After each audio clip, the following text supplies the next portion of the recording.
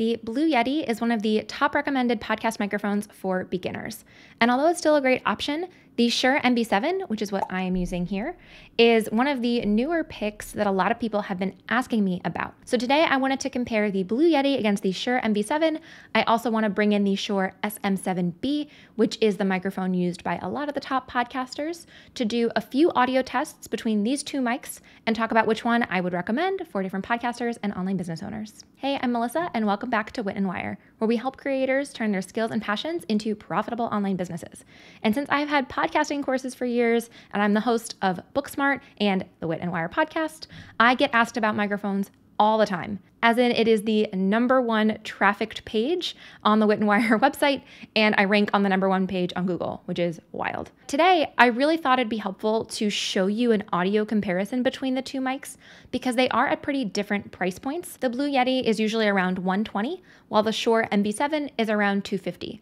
So since it's double the price, I really want to explore the differences between the two and let you hear the difference to see if you can hear a difference. First, let's take a quick look at the Blue Yeti. So the Blue Yeti is a USB microphone, which means that you have a cord that plugs from the bottom of the microphone directly into your computer. And there are some dials on the back where you can control the gain and the setting of the mic. One of the interesting things about the Blue Yeti is the fact that it has those different settings, but the one that you'll want is the one that looks like this lima bean. It's called the cardioid setting, and that's the one that only picks up sound from the front of the mic, which is what you want when you're recording a podcast. The other settings to give you a comparison are things like omnidirectional, which means it would pick up sound from all around the mic. But again, for podcasters, cardioid is the setting you'll want. Then on the top, we have the gain dial, which you'll adjust in either direction. And I do recommend doing some sound checks to see what fits your space. Gain is your microphone's way of picking up either more sound or less sound. That's the best way I can describe it. So if it sounds like it's really intense, if it sounds like your voice is cracking and it's painful almost to hear, that means that your gain is too high, but you may go too low and then risk not hearing your voice at all. It'll sound way too quiet. So you'll have to test it out in your own space to hear what's right for you. On the front, we also have a couple more buttons. The mute button does exactly what you think, and if it's blinking red, you are muted. And then the volume dial actually controls the headphones. If you have headphones plugged into the bottom of the mic, that controls how loud you hear the audio, but it doesn't actually control the level of the recorded sound. So to quickly differentiate, gain controls what the recording sounds like, while volume controls how loud you hear it in your ears. So adjusting the volume dial does not affect the recording itself. When we get into the audio demo, you'll see me add a pop filter to the Blue Yeti, and that eliminates some of the popping P sounds. It's called a plosive, and just having that screen in front of the mic makes a huge difference. So if you do have a Blue Yeti, I would definitely recommend spending the $15 to $20 to get a pop filter. Moving on to the Shure MV7, if you take a look at the back of the mic, you'll notice that there are 3 inputs: a headphone jack, an XLR cable, and a micro USB cable. The MV7 comes with the cable that connects the micro USB into your computer, into a USB port. So you don't have to buy that separately, but it is worth mentioning that if you are a Mac user, or depending on the computer you have, you may also need to purchase an adapter so that you can plug it into your computer. The interesting thing about the MV7 though, is that it also has this XLR cable. So although you probably wouldn't be using both at the same time, you have the option to either treat this as a USB microphone or as an XLR microphone. An XLR does require an additional piece of equipment called an audio interface. So instead of plugging an XLR cable directly into your computer, which doesn't work, you would plug that cable into the interface where you have some additional audio controls in the same way that we saw with the Blue Yeti, things like a gain dial and a couple other things depending on your interface. But then there's a second cord that plugs from the interface into your computer. That's an extra piece of equipment that may not be right for most people tuning in, trying to evaluate which mic is right for you. So for the sake of this video and for the audio demo, I'm going to treat both of them as USB microphones. What's cool about the MV7 is that when you use it as a USB, there are actually some touch sensors along the mic that you can use to increase the volume, to switch the settings, or to mute, that I think are really nice because they don't make a sound. When you use the Blue Yeti, if you want to click the mute button, it does make a little bit of a sound. So I think that those are some nice additions to the MV7. And the reason why they don't matter if you're using the XLR cable is because the audio interface, that second piece of equipment, would be the place where you control the mic itself. Another interesting element with the MV7 is the fact that when you do use it as a USB microphone, it actually comes with free software from Shure called ShurePlus MOTIV, where you can adjust some additional settings. So in a traditional XLR microphone, the audio interface would be your control center with different dials. But in the absence of that interface, Shure has inserted this free software almost as the middleman. So you do have some additional controls, and I will bring those up during the demo in just a second. But before we do the demo, I wanted to talk about the differences between the MV7 and the Shure SM7B. When you compare the MV7 and the SM7B next to each other, they look really similar. They both have a metal body, they both have a yoke that you can use to attach the mic to a boom arm. But when you take off the windscreen, that's when you can really start to see that the microphone itself looks very different. So don't be fooled. It's not just that the MV7 is a smaller microphone, it is a completely different microphone with a totally different build. Now, speaking of the windscreen, as a pro tip I found thanks to the wonders of YouTube, you can purchase the SM7B windscreen for about $14, and the quality is a lot higher than the windscreen that comes with the MV7. And the pro tip that I found is that the SM7B windscreen does a much better job preventing plosives. So that upgrade for me has been totally worth it, and that's why I did end up deciding to purchase the MV7 instead of the SM7B. I really hope I'm getting all these acronyms right throughout the whole video, but if not, I apologize. The other aesthetic difference between the two mics is that the MV7 has the Shure logo along the side, while the SM7B does not. And I think more interesting than just saying, oh yeah, one has a logo, one doesn't, is that I think this gives a nod towards Shure's intention for who should buy each mic. The MV7 was positioned as a mic for podcasters, for YouTubers, and for streamers. And so I think Shure is putting their marketing front and center because they had a feeling that this mic might be on video. So respect, more power to them. But I think that, again, beyond just the obvious, can you see the logo or not, it is a hint at who they think is using this microphone. Between the two Shure mics, the MV7 and the SM7B, I don't believe that most beginner podcasters or online business owners need to take the splurge into the world of SM7B, buying that second piece of equipment, the audio interface, and then potentially buying even more equipment to boost the sound. So I would recommend that for the purpose of our demo, we are really deciding between the Blue Yeti and the Shure MV7. But obviously, if you want to splurge your little heart out, I will not be the one to stop you.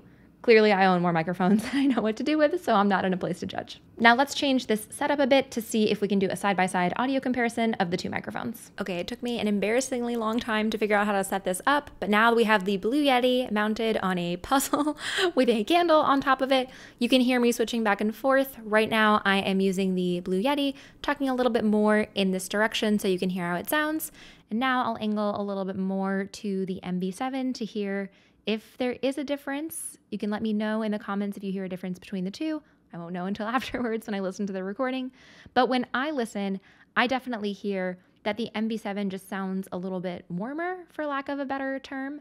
And my recording space is very quiet. But when I've been in other spaces that are more echoey, the MV7 tends to still sound a little bit nicer, while the Blue Yeti just picks up every single echo and the sound of every single breath. So a small pro tip I will share is that if when you're editing your podcast, you feel like you're constantly just editing out the sound of you breathing, one editing hack would be to upgrade your microphone, because a nicer microphone doesn't have that harsh breathing sound in the way that any $100-ish microphone will sound. We've done a little bit of a back and forth here, but I also want to pull up the ShurePlus MOTIV software to show you how you can do a little bit of extra stuff with the MV7. To give you the comparison though with the Blue Yeti, there's no additional software, but I could change the gain on the back.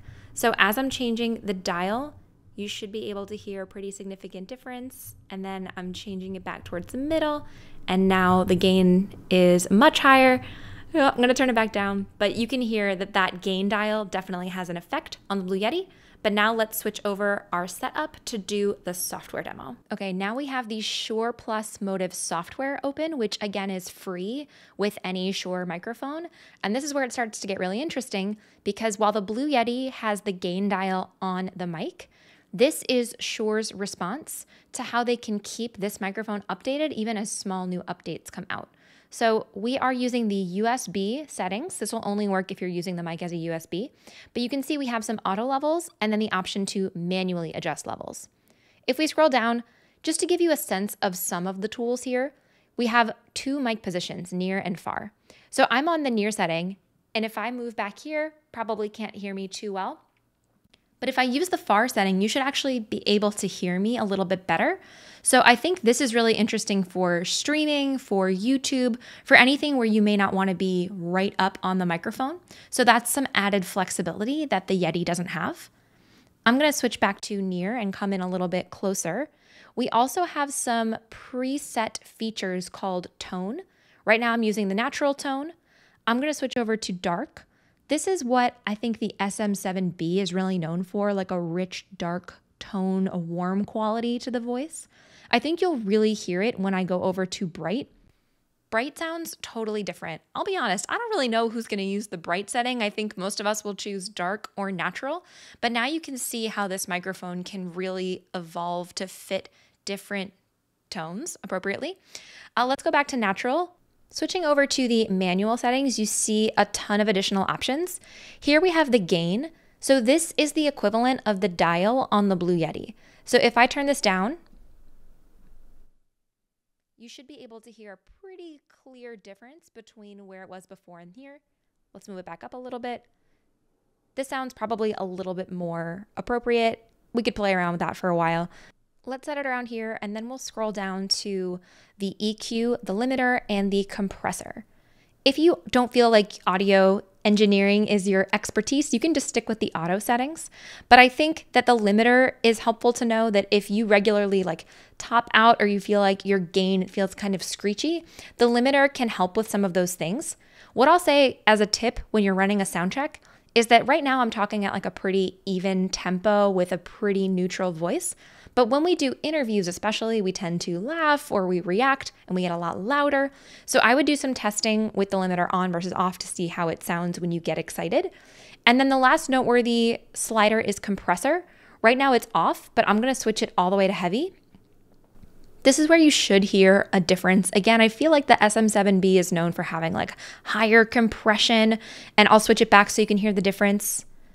Here I am just talking where the compression is now off. There's no right or wrong. It's mostly about what you prefer. So the takeaway from using this ShurePlus MOTIV software, I hope, is that you can play around with the different settings to see what sounds best on your voice using this microphone. Now that you've had a chance to hear both, it comes down to the ultimate question: which microphone should you choose? I really don't think that there's a better or worse option, but because they're at 2 drastically different price points, I think the Blue Yeti is probably a fit for somebody who's just getting into podcasting, you're dabbling a little bit. Maybe later on you would upgrade to the Shure MV7, the SM7B, or any other incredible microphones available for purchase. But what I like about the MV7 is the flexibility with the near and far mode, the ease of choosing a tone instead of manually adjusting gain and EQ. And so I think this could be a great mic for somebody who does podcasting, but potentially also video or YouTube, because this is the mic I use in my YouTube videos. I didn't buy a separate mic to go with my iPhone, which is how I'm recording this video. I decided to use what I already had. So I plug this into my computer with that USB cord, and then I sync the video and the audio file together. I also think that the MV7 was the right choice for me because I had already been podcasting for a while and my ears know too much. Like I can hear every little breath, and there became a moment where I would listen to myself in Blue Yeti recordings where I felt like I could just hear every single echo, and I was spending all this time editing out breaths, which you do not need to do. But because I had hit a point where the podcast was doing well enough and I felt like my ears had become maybe sensitive to the way that raw recordings sounded, I knew that upgrading to any different microphone in the like $250 to $400 tier would make a huge difference where I could save time editing. And that was a huge tipping point for me. The fact that I could use it for YouTube was just a bonus. I would love to know in the comments what microphone you use, or if this was a helpful comparison between the two options. And if you're looking for my full list of current microphone recommendations, you'll find a link in the description, or you can visit witandwire.com/microphones. And since you're already here, here is the next video tutorial that I would recommend for you.